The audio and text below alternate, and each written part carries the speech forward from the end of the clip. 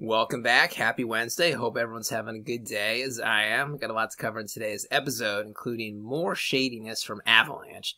But this time, a new entity has been dragged into the mix, but one part of the story still isn't really adding up. We'll get to that later. Plus, the Wall Street Journal puts out a hit piece on Tether and some wild happenings on crypto Twitter yesterday. So don't forget to like the subscribe button. Follow me on Twitter at bencryptoshow. And before we begin, let me tell you a little bit more about the sponsor of today's episode. Crypto trades 24 hours a day, 7 days a week, on hundreds of exchanges all around the world. It's just impossible to keep up with all the coins you're interested in all the time. That's why trading bots have come into popularity lately. They do the trading for you, all the while letting you take advantage of increases in volatility and price rises while you don't have to sit in front of a computer all day long. And that brings me to my sponsor for the day, Bitsgap. Bitsgap is a reliable trading bot that connects to 15 or so of the top exchanges. There's no transaction fees, no deposits, no withdrawals, meaning the coins just stay on the exchange for which you've connected to Bitsgap, and then Bitsgap does the trading for you. Bitsgap can handle 100,000 transactions per month, and by comparison purposes, that's 30% of the total transaction volume that Binance can handle. At the bottom, there's a link for a 7-day pro trial for Bitsgap. I'll get into more of that later. So first you want to go to bitsgap.com, sign up here. From here you'll go to the app. This is what it looks like. It's pretty easy to navigate the interface. If it's your first time, you probably want to click on My Exchanges in the top left. Here's where you'll connect it to an exchange. I chose Binance US. You click Add New Exchange. It's a pull-down menu. Choose an exchange that you already have an account on and that you have money in. After you choose your exchange, then you'll add the API key, the secret key. You get that from the API key section of the exchange. Click Connect, and then you're good to go. So you have to hook it up to an exchange, then you probably go back to the bot section here. You'd probably click Start New Bot right here. And here are the bot strategies that Bitsgap runs. And then the two most basic ones are SBot and Classic. SBot is if you're expecting horizontal flat price action. Classic is if you're expecting upward bullish price action. So about a week ago, I chose to run the SBot one. So you click on that, then first thing you do, you change the grid levels. It would tell you the minimum investment you need in USDT or whatever in the exchange. Then you click Run. So again, I ran mine, so I can't click Run, but it does allow you to backtest any strategy. So let's see how the SBot strategy would have done previously. So over the last 3 days, if you ran this bot, it would have performed 0.3% up, which is good because the market nuked in the last 3 days. Last 7 days, it would have gone up almost 1%. Again, the market nuked over the last week, so that's pretty good.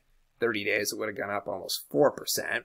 But enough of the back testing. Let's see how my bot has actually been doing in the 7 days that I've been running it. So you go down here, you click right here, and here we go. So the bot has essentially broken even the last week. It's down 0.05%, so essentially perfectly flat price action. But that's good because, again, the market has nuked in the last week. So if you go to benchmarks, since the exact moment I started running this bot, BTC is down almost 9%, ETH is down almost 10%, and again, my bot is essentially flat, so it's definitely outperforming the market here. And as mentioned, the link for a 7-day free trial with Bitsgap is in the description area right down here of the video, and then I'm going to put it in the comments area right here. So please use the referral link. That helps out the channel, and you get a 7-day trial, free trial of Bitsgap Pro. And also, before I forget, tomorrow I'll be doing another altcoin deep dive video, a new altcoin that's been kind of hot, getting on everyone's radar lately, so look out for that. Then I'll be doing another one-off deep dive video on Friday. Look out for that too. Today is going to be a regular news day. Let's get into it. So the cover story for the day, Avalanche. Now, for a while, Avalanche was the one blockchain in the top 15-20 that had no drama whatsoever. They had no major hacks. They had no lawsuits against them that I'm aware of. They had no SEC investigations into them that I'm aware of. That all changed instantly this week. So I brought you this story a couple days ago to start. So as the story goes, the head lawyer, the in-house legal counsel for Avalanche, he was in a meeting, having drinks, and then into a meeting with a venture capitalist from Silicon Valley we'll get into in a second. And the Avalanche lawyer was caught on tape saying that he is only paid with token supply. He owns 1% of the total Avalanche token supply. Part of his job is to do the regular legal work for Avalanche, but it is also to essentially, he said, sue competitors He had a lawsuit against Binance US. He had a lawsuit against Solana, and he seemed to insinuate on this taped conversation that Avalanche hired him to not just do the legal work, but to sue the competitors to help Avalanche gain market share. So the story has gotten even weirder. So that lawyer who was caught on tape, now he's saying that he was drunk the entire meeting. And the guy he had the meeting with, this venture capitalist, I'll get to in a sec, essentially plied him with alcohol and then kind of, guided the conversation in certain directions. So the Avalanche lawyer would say certain things. And the Avalanche lawyer said it was like deceiving and entrapping. What else did he say here? He also said that the conversations represented only a snippet. I guess they were talking for hours and hours over the course of the evening, and the conversations that were made public were only a couple minutes or less. And then the Avalanche lawyer is saying that this happened because the guy he had a meeting with, this venture capitalist, the Avalanche lawyer believes the venture capitalist has an affiliation with Dfinity. Dfinity is a rival blockchain of Avalanche, and this Avalanche lawyer has sued Dfinity in the past. So that's why he believed it was sort of a setup like that. The Avalanche lawyer went on to say, so he initially met the Avalanche team. They shared a co-working space together in 2019. So essentially, as opposed to the Avalanche team kind of putting out a job description, looking for a head legal counsel person with 10 years experience, hired him that way, they just kind of hired him through sort of becoming friends at a co-working facility, and this head lawyer guy sounds a little more like a founding team member, executive, as opposed to just strictly the in-house legal counsel. If this is what the Avalanche lawyer looks like, his name is Kyle Roach, looks like a young guy, early, mid-30s. This is a snippet from the dinner where the tape-recorded conversation happened. And here's the guy that he had the meeting, the drinks, and the meeting with. So Kristen Auger Hansen. He is a Norwegian-born venture capitalist. That's what he looks like. This does not look like somebody you want to mess with here. Very intimidated-looking guy. He's about 60. He's from Norway. I guess he's in the Silicon Valley scene right now. He is worth $2.5 billion, or he was in 2005. He's listed as an internet entrepreneur and VC. So he's just kind of a Silicon Valley heavyweight. Magazine profiles of him in the past have described him as a cold-hearted Gordon Gekko type who will just kind of screw over his opponents, who, in any way possible. Auger Hansen was quoted as telling the Telegraph newspaper in 2017, "If people screw with me, I will screw with them 10 times harder. I'm a street fighter. I'm a crazy mother effer." So yeah, this guy, if you get on his bad side, it's not good, basically. It's not good. And this guy, Kyle Roach, appears that he got on his bad side. But the question I have is, I couldn't find any affiliation that this guy, the VC guy, the Norwegian guy, actually worked for Dfinity or has any affiliation with them, whether he invested with the company or anything. I just couldn't find anything online about that. And it was the Avalanche team who has asserted this, that the Norwegian entrepreneur is a Dfinity fixer, and obviously then he would not like the Avalanche lawyer, because the Avalanche lawyer did sue Dfinity last year, in addition to suing Solana and Binance US. So this Avalanche lawyer guy is sort of an instigator, as I mentioned. He just sues a lot of entities in the space. None of these lawsuits appear to go anywhere, so he's just kind of an instigator. So I think this looks a little more like just the Norwegian guy just doesn't like this guy here. The Norwegian guy is a big tech guy. He's probably invested in a ton of companies in the space.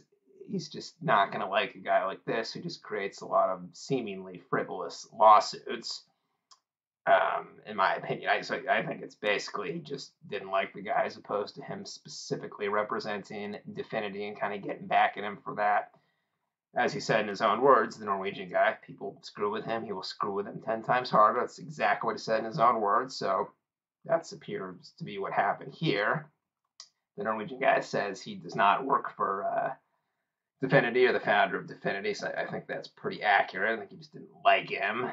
The Norwegian guy is also saying he has absolutely no idea how the tape-recorded conversation came out, was made public through the website Crypto Leaks.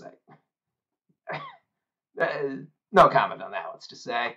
But I would have to agree with the Norwegian guy that, yeah, this Avalanche lawyer does sound like a bit of an instigator, and I think the Norwegian guy just doesn't like him, and that's what sort of led to this incident here. But yeah, again, it's just an example. Even crypto, even when the prices are down, there's just no shortage of drama, entertaining stories. Never a more than 2-week period goes by where you don't hear something like that. Next story of the day.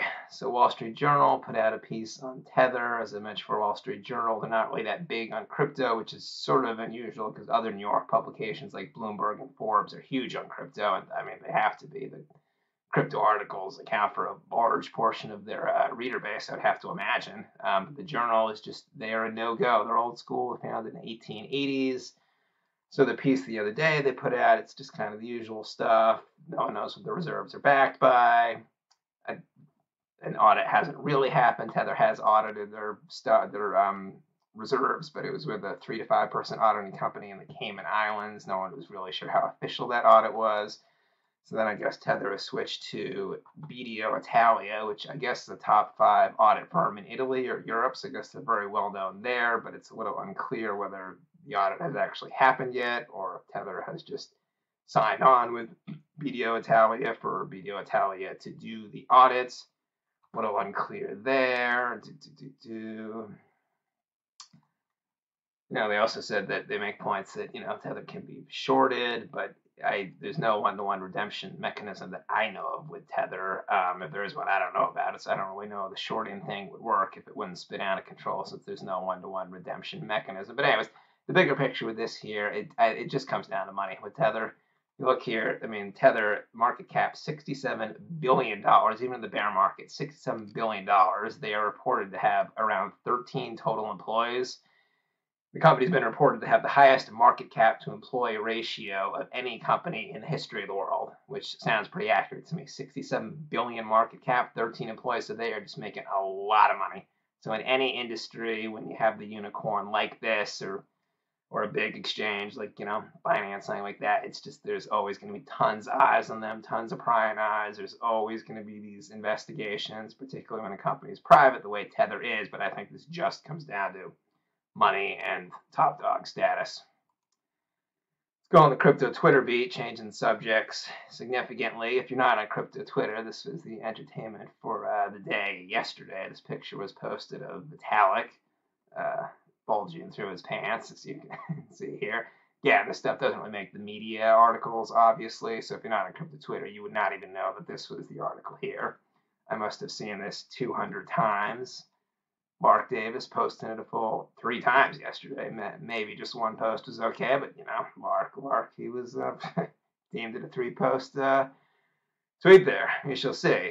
Stay on a crypto Twitter, but change it to a totally new topic. So I mentioned, Miss Teen Crypto, this girl's really getting a lot of good interviews here. I'm impressed. So CZ, head of Binance, he interviewed on her show yesterday.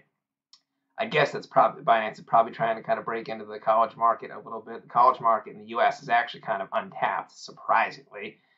You'd think college kids would be really into crypto. I think they just have too much studying and football games and partying. Crypto they're probably interested in, but it sort of falls by the wayside. So Binance looks like they're making a push into the college market, and Teen Crypto, I guess she's 18 or 19. She's the face of the lone face of the college market. I don't know any other influencers who are kind of sort of representing that market the way she does. But I mean, look at these speakers she's had. So she had CZ, she has Dan Held, huge name. He works for Kraken. He's got 600,000 Twitter followers. She had Leah Halpern. She had BitBoy last week. I mean, she's got a good management team there. She's just landing the big interviews. Good for her. Anyways, that's it for today. I hope everyone enjoyed the episode. Follow me on Twitter at bencryptoshow. Hit the like and subscribe button here. Be back with an altcoin deep dive tomorrow. Video I've been prepping for a little bit. Very excited about. Check that one out. And then another deep dive video on Friday. See everyone then. Catch you later. Ben Crypto signing out.